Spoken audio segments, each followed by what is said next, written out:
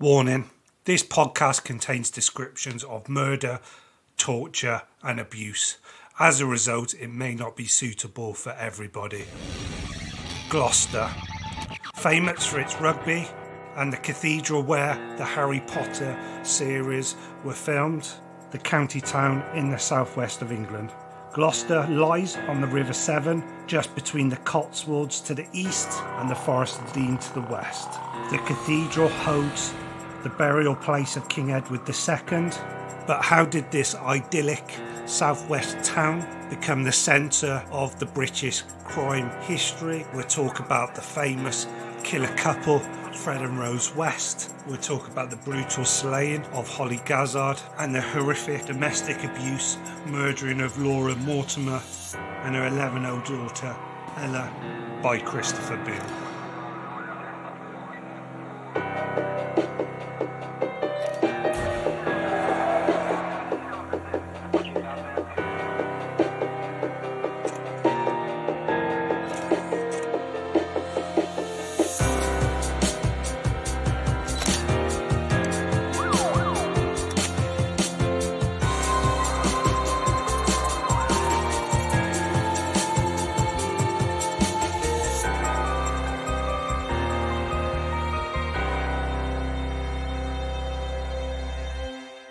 Frederick Walter West and Rosemary Pauline West, Fred and Rose, were the duo of serial killers and serial rapists who killed at least a dozen young British girls, including several of their own daughters. Fred was born in a small town of Much Marcle in Herefordshire. He was the second of 6 children, and by Fred's own admission, sexual abuse of various kinds were common in the household. Fred claimed that his father had sexual relationships with his daughters and taught him about bestiality. It was also suspected that Fred's mother started sexually abusing him when he was 12, though Fred never admitted this and it has never been confirmed. When Fred was physically punished for doing badly in school, he was shown some aptitude at woodwork and artwork. His mother, who was obese and often dressed unattractively, often went to the school in person to yell at the teachers for doing so. Fred left school at the age of 15 and was almost illiterate. The only job he could get was a farmhand. At 16, he became more attracted to girls, and at the age of 17 he was in a motorcycle accident that put him in a coma for a week. This led to a metal plate being inserted into a head. After breaking one of his legs, it was permanently shorter than the other. He was subject to a bad temper and often had violent bursts of anger. Even 2 years after the accident, Fred hurt his head yet again when he stuck his hand up a girl's skirt and she pushed him down a fire escape. At the age of 19, he was convicted of molesting a 13-year-old girl, though he didn't serve any jail time at the time because his doctor said he suffered from epileptic fits. After this, he went to live with his sister and was disowned by the rest of his family. Fred got work on the construction site, but was fired for stealing from his workplace. At the age of 21, his family let him back into their lives and he moved back to Much Marcle. He resumed a romantic relationship with an ex-girlfriend, Catherine Rena Costello, who had been a petty thief when they first dated, and she'd moved on to prostitution. Reenie was already pregnant with the child of a Pakistani man. They'd married and kept the child. To explain why the baby was half Asian, Fred and Reena wrote to the parents to say that the baby had died in childbirth and that her child, a girl named Charmaine Carroll, was adopted. They married in November and moved to Scotland together. The couple had a child of their own in July 1964 called Anne-Marie. During this time, Fred worked as an ice cream truck driver that gave him plenty of access to available young women in the area. Their life in Scotland came to an end when Fred accidentally ran over a 4-year-old boy with his truck. This accident wasn't deemed Fred's fault, and afterwards Fred moved with his family, as well as Isa McNeil, who was their nanny, and Anna McPhail, a friend of Costello, back to Gloucestershire, where he got a job in a slaughterhouse. Shortly afterwards, the marriage failed and Costello went back to Scotland, coming back in July 1966 for a daughter, only to discover that Fred had started a relationship with McPhail. In 1967, McPhail became pregnant with Fred's child and tried to get him to divorce Costello. Fred killed and dismembered and buried her. Costello finally left Fred a few months later, leaving their children with him. Fred is suspected of killed again in January 1968 when 15-year-old Mary Barstholm disappeared from a bus stop. After the death of his mother in February, Fred started committing a lot of petty thefts and changed jobs often. During his stint as a bakery truck driver, he met his future wife and accomplice, Rose. Rosemary was born Rosemary Letts in Devon, England, 1953. Her household was troubled and abusive.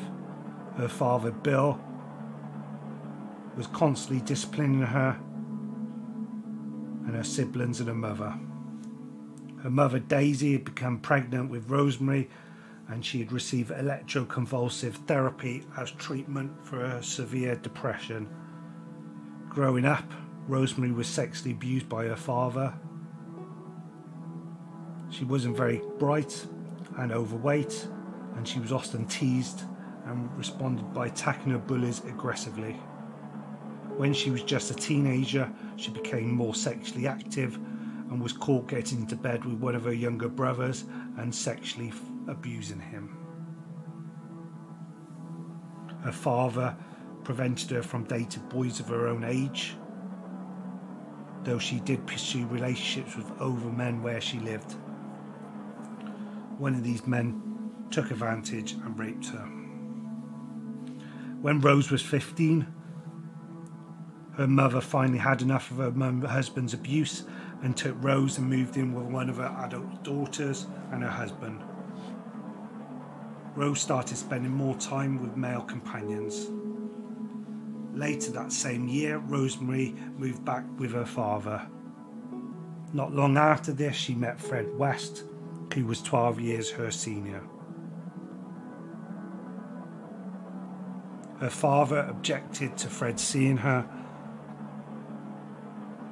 Fred had done several stints in jail for theft, and he failed to pay for his fines of other previous offences. Around this time, Rosemary became pregnant with his child called Heather. She also took care of his other children.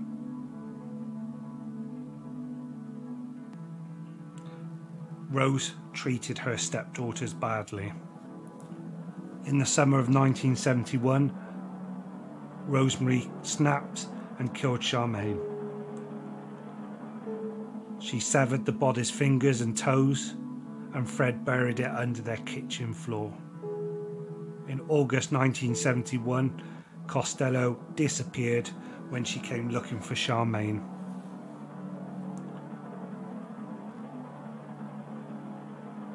Because her body was found to have its fingers and toes cut off when it was discovered, Fred, as a result, was suspected of being the killer. Fred and Rose married on January 29, 1972. Fred encouraged Rose to have sex with other men, both for money and fun, and he often watched. He took pictures and posted them in magazines and ads for prostitution. In June 1972, he had another daughter, Mae West. At this time, due to the expanded family and Rose's business, they moved to 25 Cromwell Street, where they could carry out their rapes and murders. Rose, still working as a prostitute from her home, had rooms fitted with peepholes for Fred to use, and he hung a red light outside to tell the children not to enter. Rose gave birth to other children over the next few years, 7 in total, with 3 of them fathered by Fred.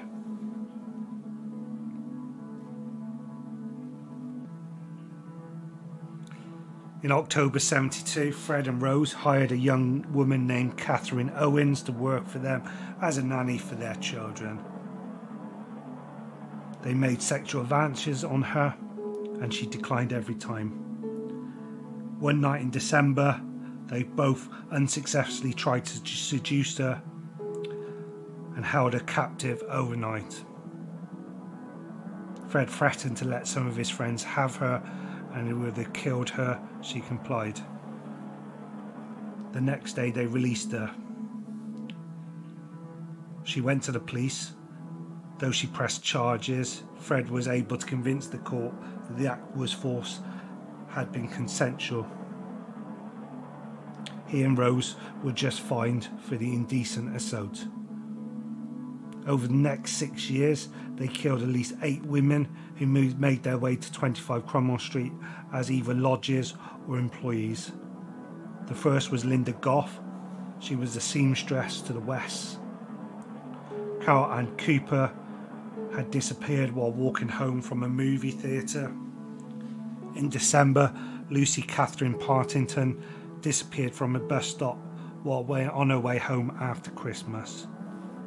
She was murdered by Fred and Rose, who abducted her, held her captive for a week over the New Year, and raped and tortured her, and then killed her.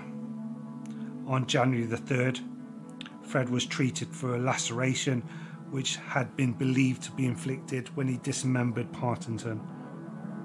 From 1974 to 1975, through to 1976, 77, 78 and 79, 5 more women, Therese Singlehather, Shirley Hubbard, Janita Marianne Mott, Shirley Ann Robinson and Alison Chambers, met the same fate. It is unknown if the West killed more than the following years. If they hadn't, it's improbable, but the bodies weren't buried on the property.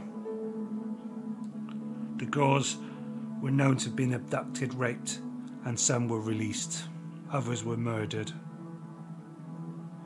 During this time, Fred sexually abused his daughter Anne-Marie West. She became pregnant and had terminated it. When she left home after running away, he started abusing Heather West.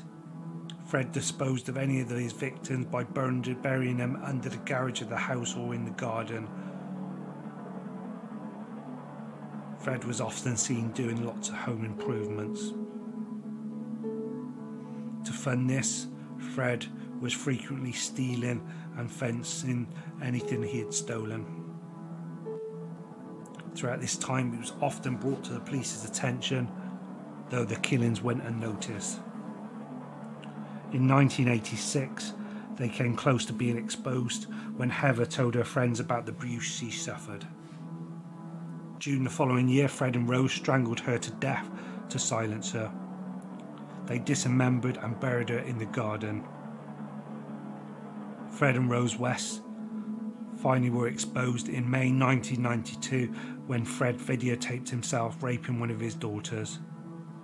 His daughter told her friends, and one of them reported the West to the police. A search warrant was gained, and in August they searched the house for evidence of child abuse. Fred was arrested for rape and sodomy of a minor, and Rose was arrested as an accomplice. While they were being processed, their younger children were placed in the care of the government. While Fred was in custody, Rose became depressed and even attempted suicide. She was saved by one of her sons. The rape case fell apart when the victims backed out. Another search warrant was given to have the property dug up after suspicions arose around the bodies. Whilst they were searching, human bones started cropping up. Fred confessed to having committed the murders alone in order to protect Rose. He did not admit to raping any of the victims, saying he wanted to have sex with them. The bodies of Anne MacPhail and Charmaine West turned up. At this point, seeking to protect herself, Rose cut off all contact with her husband. In December 13th, 1994, he was charged with a dozen counts of murder. On New Year's Day, he hanged himself in the cell at Winston Green Prison with a knotted bedsheet. Rose also put on trial at the end, first for rape and then for murder as well. She never confessed to any of the murders, and evidence against her was largely circumstantial. On November 22nd, 1995, Rose was found to be guilty of 10 murders and sentenced to life in prison.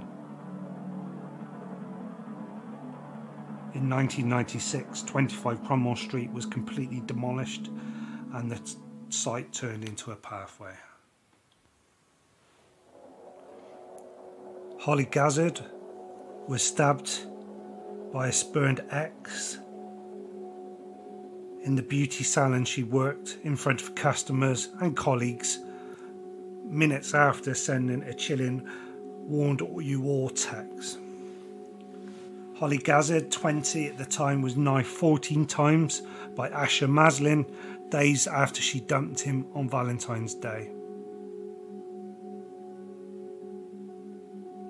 She didn't think, nor did her family, that her decision to finish with the possessive Maslin would send him into unthinkable rage.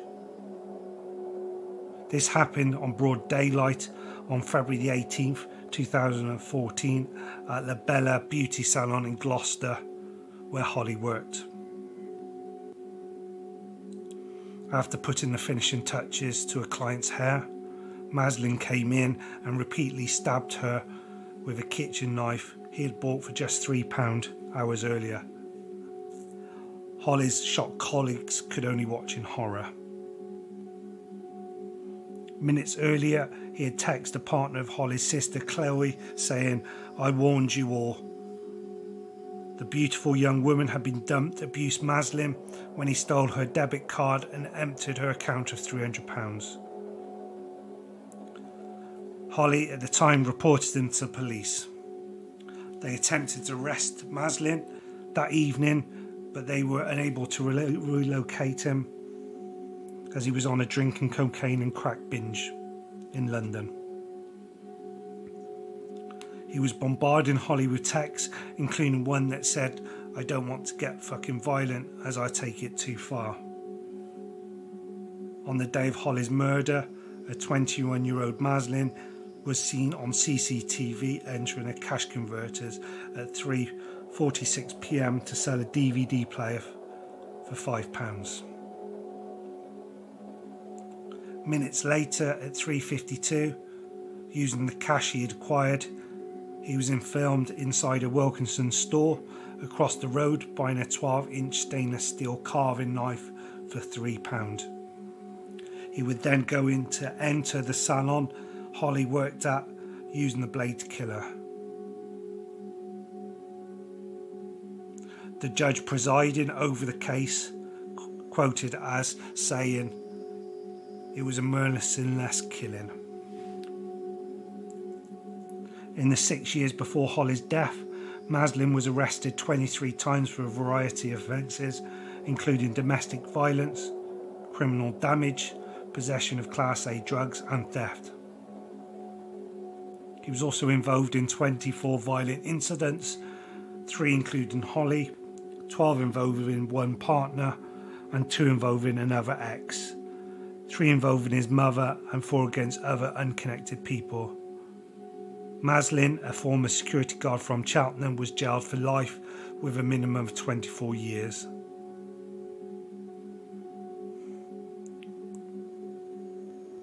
Hollie's death came after a year in which her dreams of travelling evaporated, her life turned upside down, and a campaign of harassment was embarked upon by Maslin.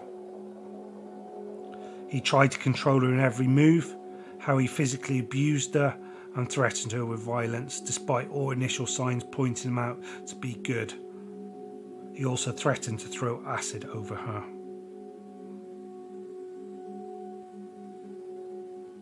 Despite having been arrested for offences with increasing violence, neither Hollie or her friends had any idea of the type of the person Maslin was. He was described as a serial perpetrator. People also described how, whilst he was drinking, the mask slipped and they saw different sides of him. Especially at Hollie's mum's birthday meal, when one such occasion occurred. This is when he started to show his true self, trying to humiliate Hollie in front of everybody else. He spoke to her like dirt. Hollie was also attacked at Notting Hill Carnival by Maslin when he attacked her for simply talking to his nephew and taking her to the toilet. Despite this, Hollie continued a relationship until she tried to break it off on Valentine's Day 2014, days before she was killed. On Sunday, May 27, 2018, Laura Mortimer and her daughter Ella was murdered by their husband, Christopher Boon. Laura had been out for the evening with her friend. They visited a pub in Gloucester. Laura was described as being in good mood and happy. At this time, she confessed to her friend that she'd asked Christopher Boon, her husband, to leave within 2 weeks. The marriage had broken down months earlier when he had an affair. Laura admitted her husband was not happy with being told to leave the house. At the end of the evening, Laura took a taxi home, arriving at about 1:10 the home on Dexter Way in Gloucester. Laura went to bed, but shortly afterwards, at around 1:18, Laura made a FaceTime call to her aunt in bed. At some point in the following 3 hours, Boon attacked and killed both her and her daughter Ella in the kitchen of their home. It is believed that Ella had come downstairs from her room because she heard an argument between her mother and Boon. A sustained and brutal act of violence, Boon used a kitchen knife to stab his wife 18 times, and Ella, who presumably came down and fought him off, was stabbed 20 times. Forensics indicate they were attacked roughly at the same time, Laura dying instantly due to her injuries as arteries were severed in her neck. Ella killed shortly after her mother. At this point, Boon called his mother at 4:30 and attended the house with her partner to discover what had happened. Her mother's partner called 999 at 4:50 a.m. Police contacted Boon by phone and he said, quote, "I had an argument with my partner about 3 a.m. I was in bed and she came upstairs. We had an argument and ended up in the kitchen. She slapped me across the face and I picked up a knife and lost it. I need help, mental help," end quote. After a series of further phone calls failed, he told officers where he was. He was arrested shortly afterwards before 6 a.m. over a mile away in Sandhurst. police described the scene as horrendous. The police officers were in shock who first attended. Such was the number of blows and ferocity of the attack, police believed the defendant unintentionally injured himself with the knife. Officers took him to hospital straight after for treatment on his hands, which had severe cuts and required bandages. In interviews with the police, Boon expressed no remorse. He declined to answer any questions throughout. He pleaded not guilty to 2 murder charges in a hearing at Bristol Crown Court on July 13th. Boon accepted he was responsible, but indicated he would cite diminished responsibility due to loss of control and abnormality of mind. A medical report on September 21st found there was no grounds for Boon to argue there was diminished responsibility. He pleaded guilty to the murders on November 5th at Bristol Crown Court. Christopher Boon was jailed for a minimum of 29 years for murdering his wife and stepdaughter in Gloucester. Thank you for everybody who's listened to this episode. This episode has been researched, written and hosted by me, Andrew Knight. Sound, music and editing has been provided by Harry Edmondson. Make sure you subscribe to the show anywhere where you listen to your podcast. This allows the episode to be downloaded automatically as soon as it's released. Please reach out to us on the social media. We're at Hometown Murders on Instagram, Facebook and Twitter. We'd love to hear from you. Please support the show by leaving a 5-star rating or a review. It really does help.